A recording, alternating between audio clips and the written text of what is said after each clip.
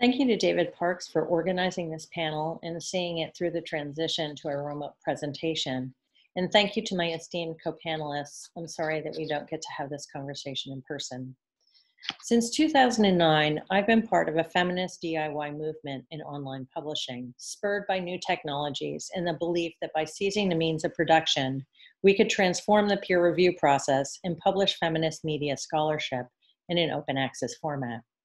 Those efforts led to the founding of the Fembot Project and its open access journal, ADA, a journal of gender, new media, and technology.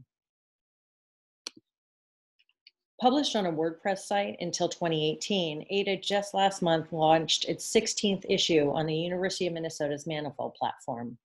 I stepped away from Fembot in 2018 to focus on Reanimate, a new project with Rupa Garizom, an intersectional feminist publishing collective that produces multimodal digital editions of archival writing by activist women in the US media in the 1930s and 1940s.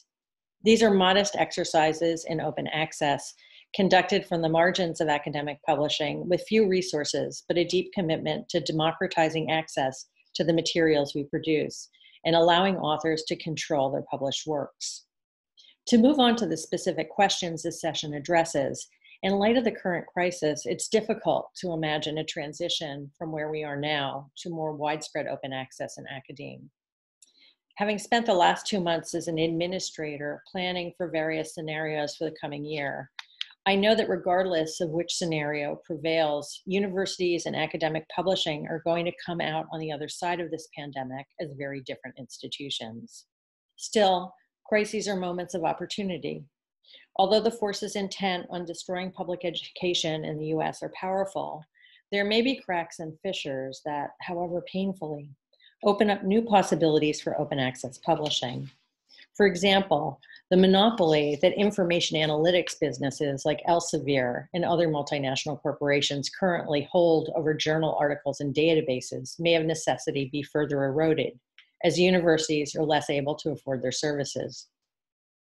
In addition, progressive scholars, tired of having their work appropriated by corporate publishers, locked up behind paywalls and sold for exorbitant prices back to the public institutions that funded much of that research in the first place, may organize themselves and engage in more direct collective campaigns of protest, like posting their materials on their own or university websites. Many have already been doing this. Or they may take advantage of new publishing platforms like Manifold and MIT's PubPub to publish books and journals. Keeping in mind the rising generation of diverse students in the United States and some state-mandated multicultural curriculum requirements, this may also be an opportunity to devise ways to provide free, accessible resources for our colleagues in secondary education, for whom multicultural materials have long been too expensive or difficult to access because of the control conservatives exercise over the textbook publishing industry. In terms of ICA's role in the world of open access, perhaps associations like ICA could take more of a leadership role in helping administrators and faculty better understand and communicate about new metrics for impact. We need better guidance about existing and emerging forms of impact across the interdisciplinary fields of communications. Many review committees, for example, now look at Google Scholar, but that's not a great way of measuring impact in book-reliant disciplines.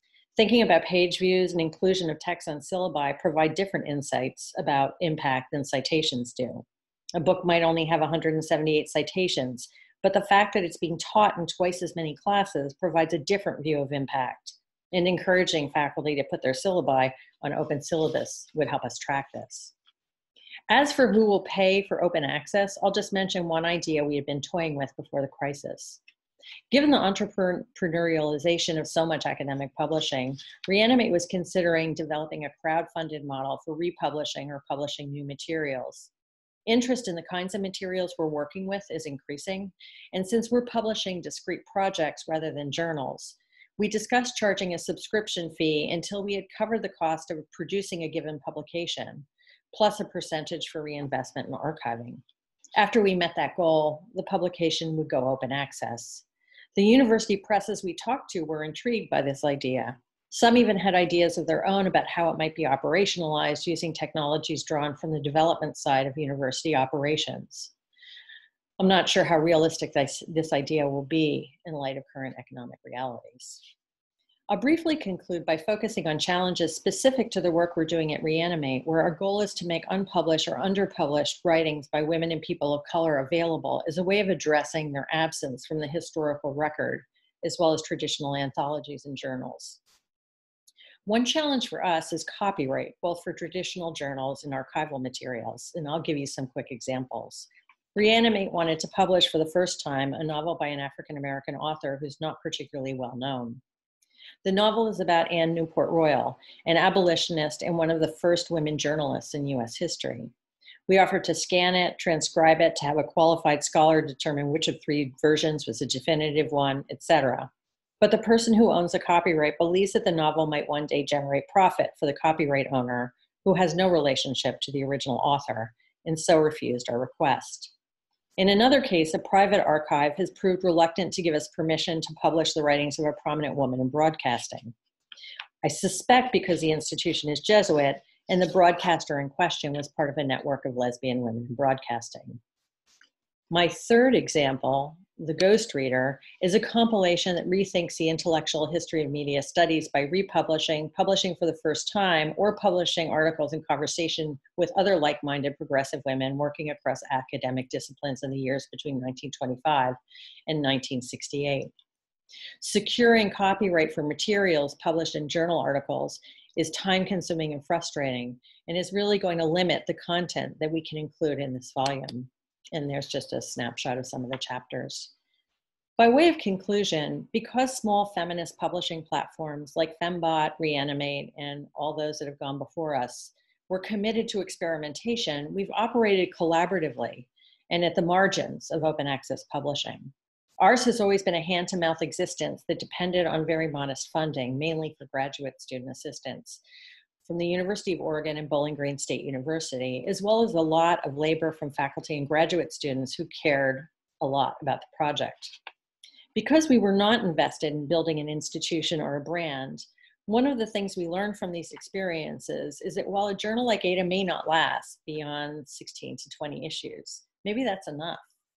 We've seen a number of our innovations adopted across fields of academic publishing, and we can only speculate about the ripples and currents that we've created that might last beyond the journal itself.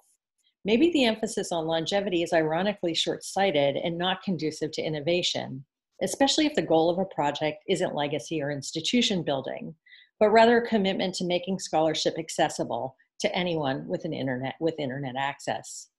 There's much to be said for experiments like Fembot, FemTechNet, and Catalyst that aren't invested in creating institutions or even penetrating existing institutions, but that want to do a kind of nimble, innovative DIY work that gives authors control over their scholarship, while at the same time making that scholarship accessible to broader audiences than ever before. Thank you so much for listening to me. Stay well.